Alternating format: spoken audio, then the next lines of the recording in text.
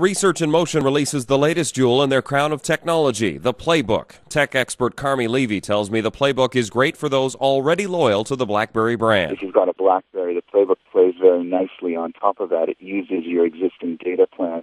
It syncs very cleanly with it wirelessly. Author of BlackBerry Planet, Alistair Sweeney, likes the PlayBook's browser, its use of Flash, and I love the size. I think it's a paperback. It's the size of a paperback. That means you can put it into a suit. Sasha Sagan of PCMag.com. The PlayBook is beautiful hardware. It feels great in the hand. The screen looks good. The core operating system is easy to use and beautiful. As for some of the early reviews that were less than stellar, RIM co-CEO Jim Balsillie isn't concerned. People can review it, but it's an amazing product and something we can work with and grow and solve problems and delight people with right out of the gate and then extend for a long, long period of time.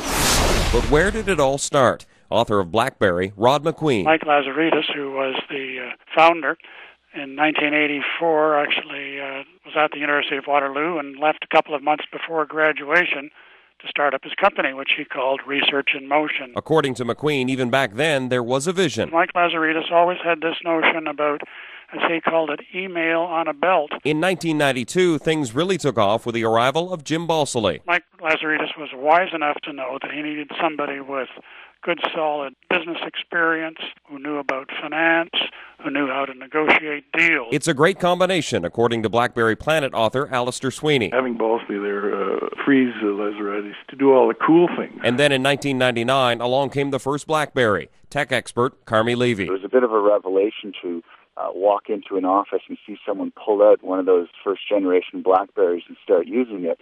All of a sudden, people would be crowding around them asking what that was. The story continues today with the PlayBook.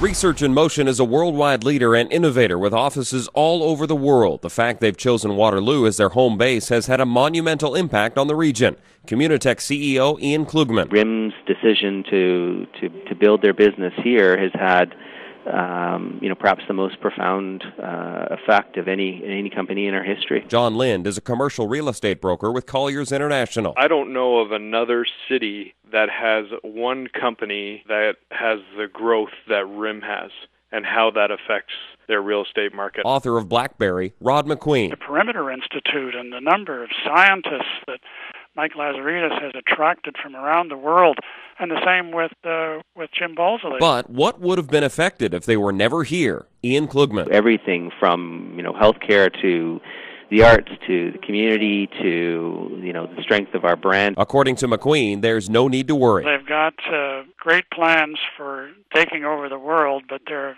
feet are firmly placed in Kitchener-Waterloo.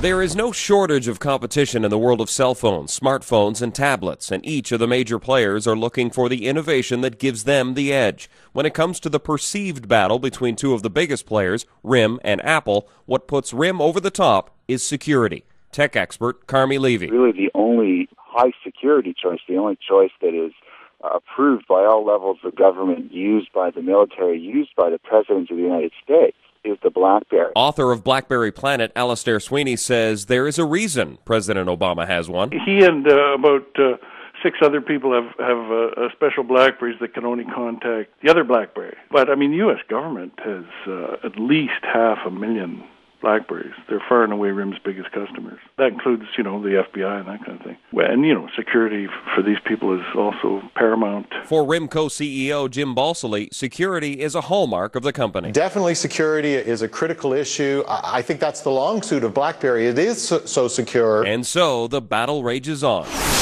From its rather humble beginnings in the mid-'80s to the introduction of the BlackBerry and now the PlayBook tablet, suffice to say it's been a wild ride for Mike Lazaridis, Jim Balsillie, and the rest of Research in Motion.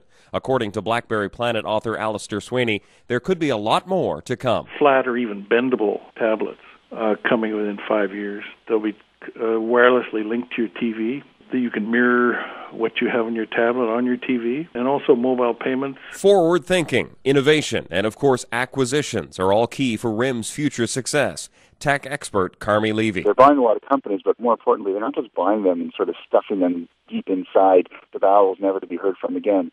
They're buying them, and then within a year and a half, they're introducing major new products based on these new technologies. And then there are the products. And according to RIM's co-CEO Jim Balsillie, there's a lot on the way. Wait till you see the new products. The lineup of the 6.1 BlackBerries, they're beautiful. So I feel fantastic about our roadmap. No doubt Waterloo Region as a whole feels pretty good about that roadmap as well. Paul Johnson, 570 News.